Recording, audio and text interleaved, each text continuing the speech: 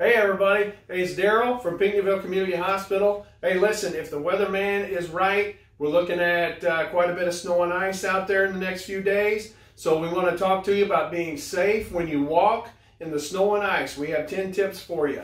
You know that falls account for more than 1 million injuries in the U.S. annually.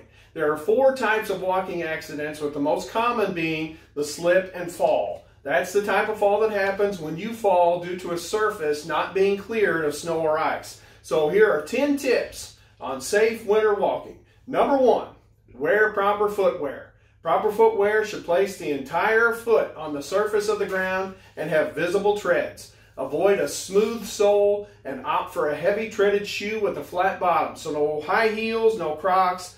You're asking for a slip and fall. Number 2, accessorize to see and be seen. Wear sunglasses so that you can see in the reflective light of the snow. Also, wear a bright coat or scarf so that drivers can easily see you. Number 3, plan ahead.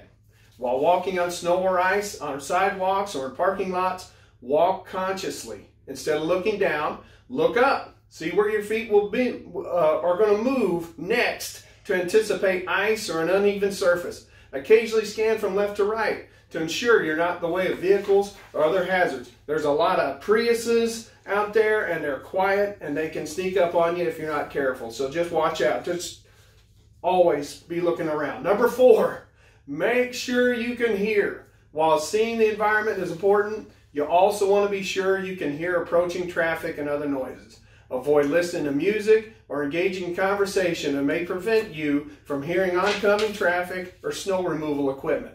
Number 5, anticipate the ice.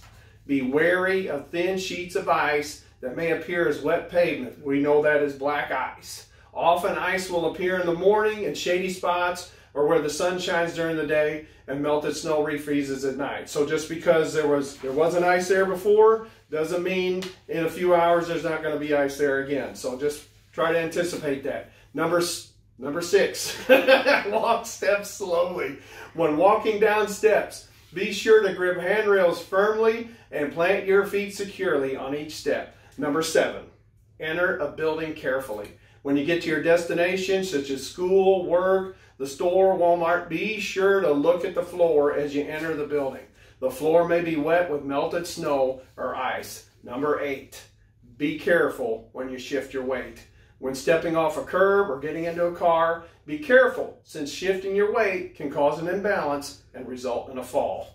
Number 9, avoid taking shortcuts. Shortcuts are a good idea if you're in a hurry, but it may be a bad idea if there's snow and ice on the ground.